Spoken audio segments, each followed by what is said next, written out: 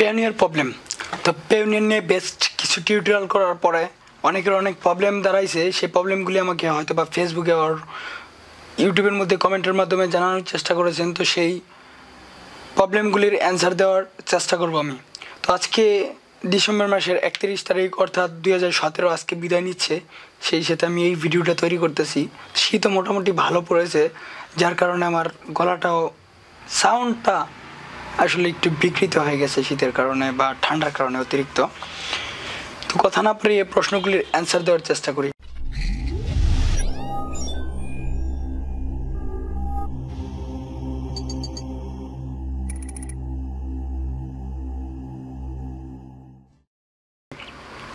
প্রথমে যে প্রশ্নটা সব থেকে বেশি করে সেটা হচ্ছে, ভাই আমাদের ব্যাংক অ্যাকাউন্ট নাই, কিন্তু আমরা পেওনিয়ারটা খুলবো কী করে? তাদের এই প্রশ্নের জবাবে আমি বলবো যে অনেকেই কাজ করেন কি, যে বিভিন্ন সাইটের নাম দিয়ে বা আজে বাজে একটা সংখ্যা বসায় দিয়ে দেন আপনার ব্যাংকটা ভেরিফাই করে নেন, বা অনেকে ব্যাংক অ্যাকাউন্ট ছাড়া করে নেন, বাংলাদেশি ব্যাংক অ্যাকাউন্ট ছাড়া। তো আমি তাদের জন্য এটা বলবো যে আপনারা যখন এসএসসি পরীক্ষা দেন তখন আপনি আপনার পিতামাতা বা গ্রামের জায়গায় কি আপনার গ্রাম না দিয়ে অন্য কারো গ্রাম দিয়ে থাকেন? অবশ্যই না। কারণ হচ্ছে আপনার যখন ভেরিফাই হবে বা কোনো জবের সেক্টরে যাবেন, তখন যদি আপনার ভেরিফিকেশনের প্রয়োজন পড়ে সেখানে আপনি প্রবলেমে পড়বেন। তো আপনি হয়তো বা আজকে পেওনিয়ার অ্যাকাউন্টটা খুলতেছেন, খোলার পরে এটার বিগ একটা ভবিষ্যৎ আছে। তো এই ভবিষ্যতের জন্য খুলতেছেন, হতে পারেন আপনি আপনার সময়ের সেরা একজন ফ্রিল্যান্সার, যার কারণে আপনার পেওনিয়ার অ্যাকাউন্ট দিয়ে অনেক ট্রানজ্যাকশন হতে পারে। তো যার কারণে এখানে যদি আপনি ফেক একটা অ্যাকাউন্ট দিয়ে খোলেন, দেন আমার কাছে মনে হয় না এটা একটা বুদ্ধিমানের কাজ হচ্ছে। তো যার কারণে আমি রিকমেন্ড করবো যে আপনি আপনার অরিজিনাল ব্যাংক অ্যাকাউন্টটা দিয়ে খোলেন। দেন হচ্ছে যে প্রশ্নটা, ভাই আমার কী কী লাগবে পেওনিয়ার একটা অ্যাকাউন্ট খুলতে? পেওনিয়ার একটা অ্যাকাউন্ট খুলতে আপনার একটা ফোন নাম্বার লাগবে, একটা জিমেল লাগবে, অ্যান্ড একটা ন্যাশনাল আইডি কার্ড লাগবে বা এনআইডি। তারপর হচ্ছে আপনার একটা ব্যাংক অ্যাকাউন্ট লাগবে, বাংলাদেশি ব্যাংক অ্যাকাউন্ট। এই হলে আপনি একটা অ্যাকাউন্ট খুলতে পারবেন।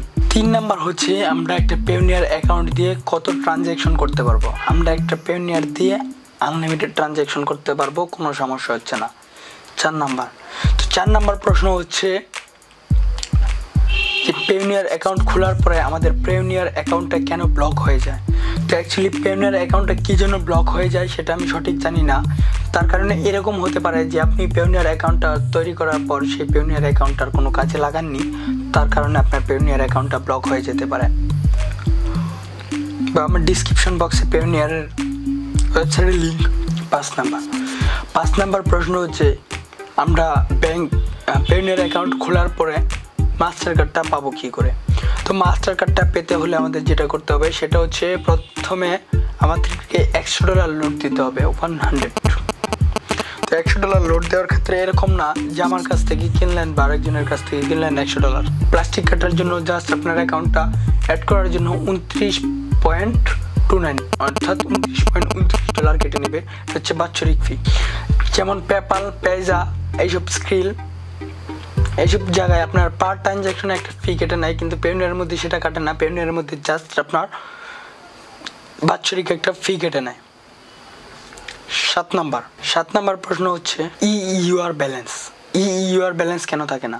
আসলে ইউআর ব্যালেন্স অনেকের থাকে, অনেকের থাকে না। এটা নিয়ে ঘাবড়ানোর কোনো কিছু নেই, কারণ ইউআর ব্যালেন্সটা আপনি রিকোয়েস্ট দিতে পারেন। রিকোয়েস্ট দিলে দেন 7 থেকে 3 দিনের ভিতরে ইউআর ব্যালেন্সটা হয়ে যায় আপনার, আর কোনো প্রবলেম হয় না।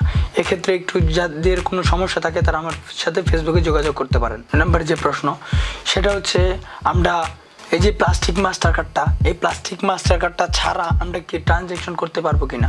এটা হচ্ছে আমার আম্মুর নাম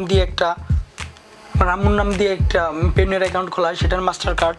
আর দেন হচ্ছে আমার নাম দিয়ে যে মাস্টার কার্ডটা খোলা, সেই মাস্টার কার্ডটা এখনও আমি হাতে পাইনি, কিন্তু ওটা দিয়ে আমি ট্রানজ্যাকশন করতে পারতেছি, নিয়ে কোনো সমস্যা এখন পর্যন্ত হয় না। দেন হচ্ছে পেওনিয়ারটা আমরা পেপ্যালের সাথে অ্যাড করতে পারতেছি না।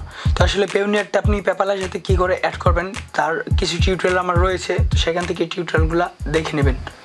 তারপরে হচ্ছে আমি পেওনিয়ার অ্যাকাউন্টে কোন ডলার ব্যাংকটা অ্যাড করব। তো আমি রিকমেন্ড করে থাকি সবাইকে ডাচ বাংলা ব্যাংক অ্যাড করার জন্য, কারণ ডাচ বাংলা ব্যাংক একদম কোনো ফি কাটে না আর সহজেই অ্যাড হয়ে যায়।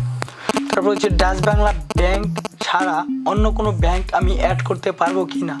আপনি অবশ্যই করতে পারবেন, আপনি অবশ্যই অন্য কোনো ব্যাংক অ্যাকাউন্ট অ্যাড করতে পারবেন। কিন্তু এরকম হয় যে একজন আমাকে কিছুদিন আগে ফোন দিয়ে বললো যে ভাইয়া আমি ইসলামী ব্যাংক অ্যাড করতে গেছি, কিন্তু ইসলামী ব্যাংকের শাখায় যাওয়ার পর সেখানে তিনি বললো যে পেওনিয়ার নামের কোনো কিছু তিনি এখনও চিনেই না। তো আমি সেই জন্য বলবো যে ডাচ বাংলা ব্যাংক একদম খুব সহজেই দিয়ে থাকে। তো সেখান থেকে ডাচ বাংলা আপনারা অ্যাড করে নিতে পারবেন। তো ডাচ বাংলা বেস্ট। দেন হচ্ছে পেওনিয়ার আমরা ডলারটা বাই অর সেল করবো কোথায়। তো অ্যাকচুয়ালি পেওনিয়ারটা বাই অর সেল খুবই রেয়ার, কারণ বাংলাদেশের মধ্যে কয়েকটা ওয়েবসাইটের ভিতরে একটা ওয়েবসাইট থেকে পেওনিয়ার ডলারটা বিক্রি করে, তাও সব সময় পাওয়া যায় না বিকাশের ভিতরে। আর আমার কাছে তো থাকেই না পেওনিয়ার ডলার, হয়তো বা মাঝে মধ্যে থাকে মানে সেল করার জন্য। আর বাই করার জন্য তো আমি ইচ্ছুক সবসময় থাকি, যেহেতু আমার প্রয়োজন পড়ে পেওনিয়ার ডলারগুলা। তো মোটামুটি যে কোশ্চেনগুলি ছিল সেই কোশ্চেনগুলির অ্যান্সার দেওয়ার চেষ্টা করেছি। তো এর ভিতর দিয়ে যদি কোনো ভুল হয়ে যায় তাহলে অবশ্যই একটু ক্ষমার চোখে দেখবেন, কারণ আজকে আমার শরীরটাও একটু অসুস্থ, যার কারণ বছরের যেহেতু একদম শেষ দিন আজকে, সেহেতু আজকে ভিডিওটা মেক করা অ্যান্ড ভিডিওটা ছাড়া আর আপলোড দেওয়া। আর হচ্ছে ভিডিওটা যদি আপনাদের ভালো লেগে থাকে তাহলে একটা লাইক বাটনের চাপ দিয়ে অবশ্যই একটা লাইক দিবেন। যদি ভিডিওটাতে কোনো প্রবলেম হয়ে থাকে বা আমার ভয়েসটা তো আজকে অবশ্যই খারাপ লাগতেছে আপনাদের কাছে, তো এ নিয়ে যদি কোনো সমস্যা হয়ে থাকে বা পেওনিয়ার নিয়ে যদি আরও কোনো সমস্যা থাকে তাহলে কমেন্ট বক্সে একটা কমেন্ট করতে বলবেন না। আর যাদের ভিডিওটা একদমই ভালো লাগেনি তারা একটা ডিসলাইক অবশ্যই দিবেন।